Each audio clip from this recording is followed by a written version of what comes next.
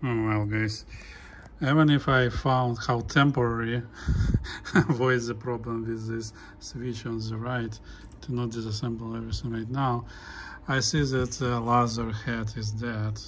So like I see I'm connected to the tracker signal with my oscilloscope, and if I click play, I may just add a little bit to make sure it runs, and I may, let's see, run the disk, and there is no any sign of line from the laser.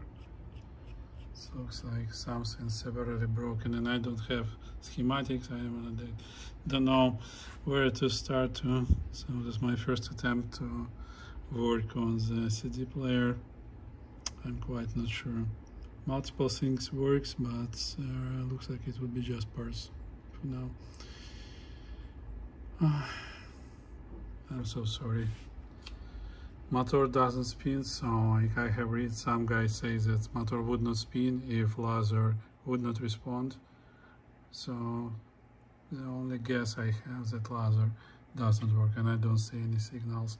Even if I rotate it manually, when the head is down like that, there's like zero any signals coming on. So probably this guy is dead.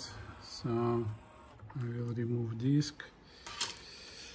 We'll close the door, power off, and assemble it and put for parts.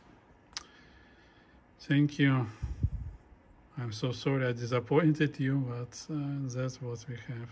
And I need a new laser. Bye bye.